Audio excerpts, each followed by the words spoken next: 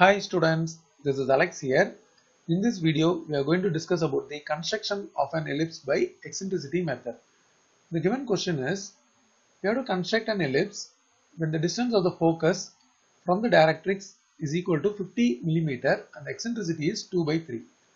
Before going into the actual construction, let's discuss some of the basics. There is a fixed point called focus, and there is a varying point or moving point.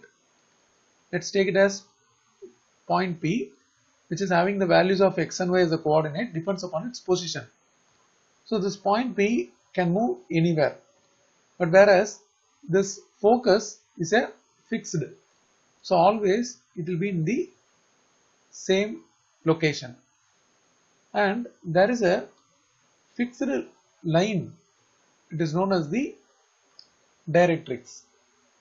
If I join point S and P, we get the distance SP, and this point P we have to join to the directrix perpendicularly, and let's name this meeting point as M. So we get the distance PM, and this is joined perpendicularly.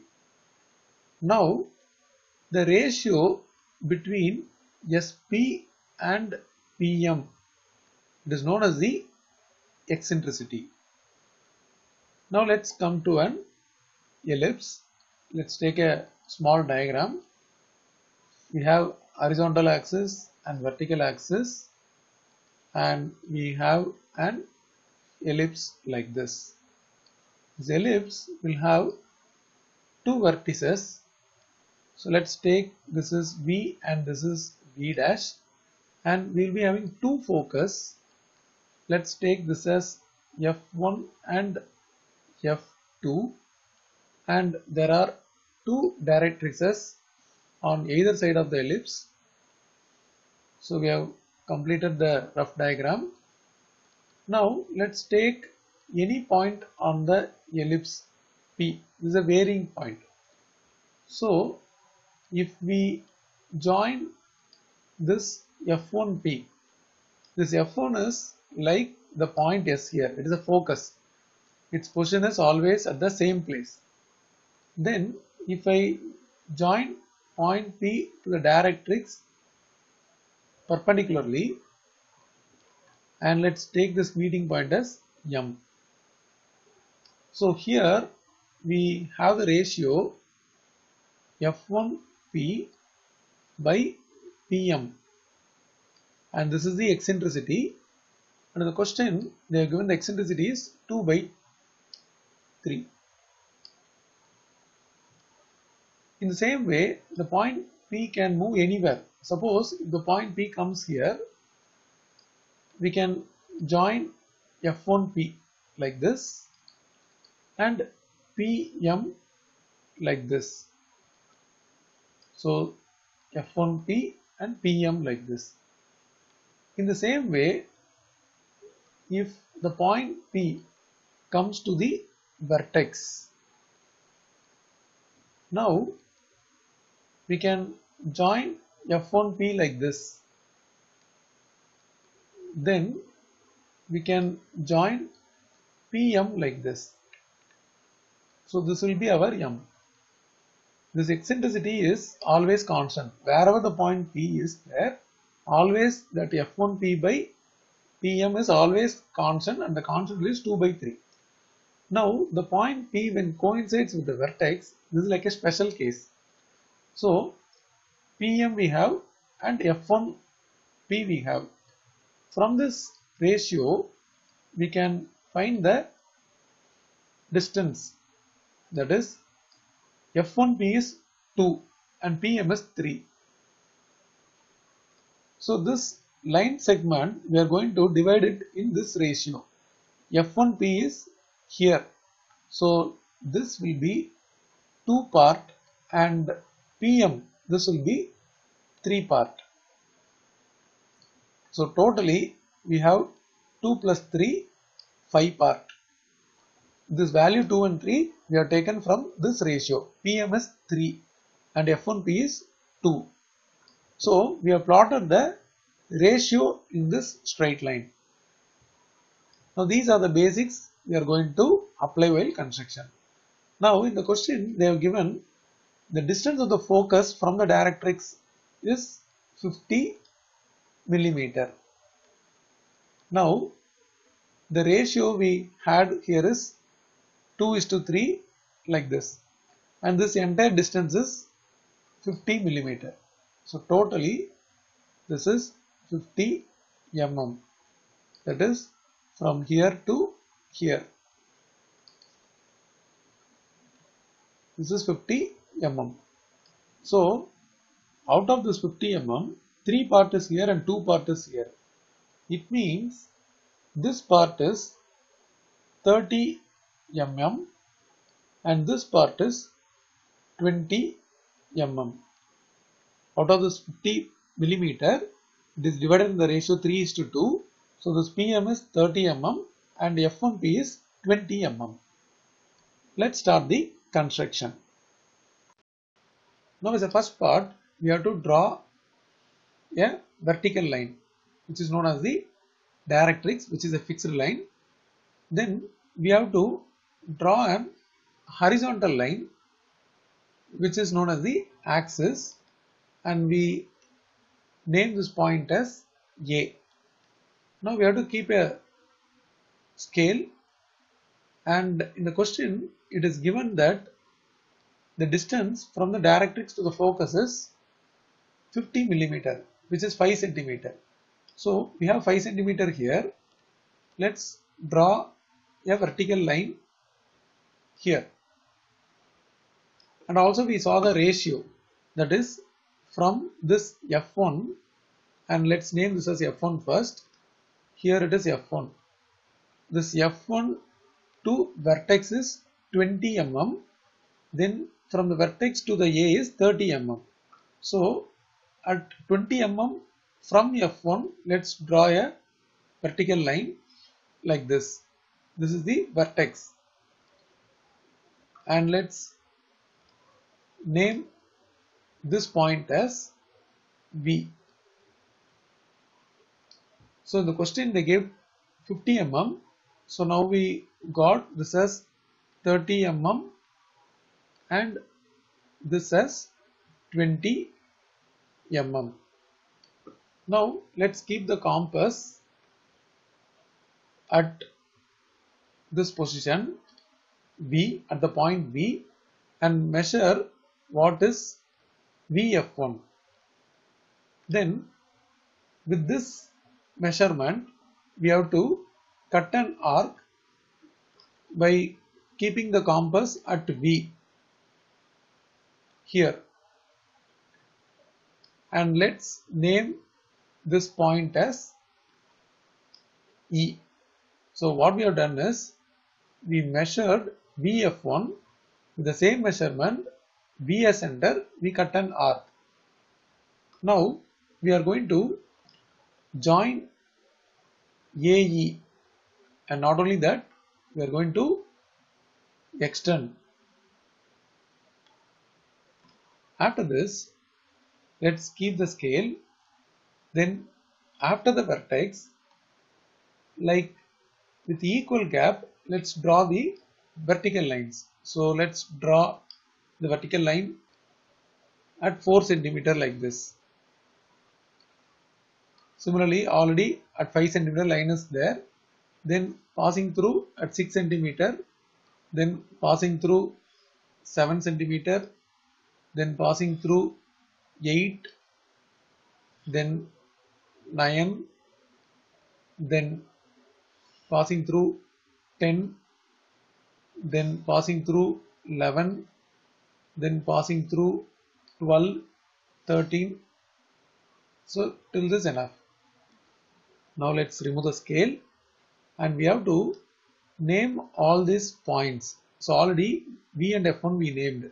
Let's take this as 1, then 1 dash, then this is 2, 2 dash, then this is 3, 3 dash, 4, 4 dash, 5, 5 dash, 6, 6 dash, 7, then 7 dash, then this is 8, 8 dash, 9, 9 dash, 10, 10 dash. Even we can make few more lines. So this is 11, 11 dash, 12, 12 dash. Now we have to take a compass and measure what is the measurement of 1, 1 dash. By keeping the compass at 1, let's measure 1, 1 dash. Now with this measurement, we have to cut an arc by keeping the compass at F1. So if I cut an arc here, so I have to cut an arc on 1, 1 dash, one on the top and other on the bottom. So here. So I repeat again this point. We have measured 1, 1 dash. With that measurement, we kept the compass at F1 and we cut the arc at 1, 1 dash line. And this point can be named as P1. And this is P1 dash. In the same way, let's take the compass and let's keep it at point 2, and we have to measure how much is 2, 2 dash. Let's keep it like this. After measuring this 2, 2 dash, we have to keep the compass at F1 and cut an arc on the 2, 2 dash line. But that will be at the same point 2 dash. It will cut an arc and one on the top and the other at the bottom. Like this. And here we have to name this point as P2 dash and this is P2. So we have to repeat the procedure. Let's keep the compass at point 3 and measure how much is 3, 3 dash. Now with this measurement, we have to keep the compass at focus F1 and we have to cut an arc in the line 3, 3 dash. One on the top and other on the bottom. So here. And we have to name this point as P3 and this is P3 dash. Now let's keep the compass at the point 4. Let's measure what is the measurement 4, 4 dash, and this measurement we have to cut an arc on that same line by keeping the compass at F. Always cutting the arc by keeping the compass at the focus. So we have to cut an arc, one on the top and other on the bottom on the same line, that is 4, 4 dash line. So we cut an arc. And as usual, let's name this point as P4 and this is P4 dash. Now coming to the next point. So keep the compass at the point 5 and measure how much is 5, 5 dash. Now keeping this measurement, keep the compass at the focus F1 and now we have to cut the arc at the F5, 5 dash line. So one on the top and other on the bottom. So here. And as usual, we name this as P5 and this is P5 dash. Similarly, let's keep the compass at the point 6 and measure how much is 6, 6 dash. Then keeping this measurement and let's keep the compass at the point F1 and cut an arc in that 6, 6 dash line. One in the top and other at the bottom. So here we cut the arc. In the same way, let's cut the arcs on the other lines also. So it will be coming like this, and in the last part we'll be getting only one arc like this. And again let's name this as P7, P7 dash and so on. After this we have to draw a smooth curve joining all the points, and there should not be any sharp bends. So we have to draw a smooth curve like this, and finally it will join with point P12. Let's name this point as P12 here. Then in the same way, below the axis also we have to join. So joining all this thing will complete the ellipse. If there is any sharp bends, then that should be corrected. So here we see the sharp bend, here also there is a sharp bend. So all this thing should be corrected by the smooth curve. Once the smooth curve is drawn, we get the perfect ellipse. After this, the other end we have to name it as the vertex V dash. Already this is one vertex, this is another vertex V dash, and we have a directrix here. Let's take this line as CD.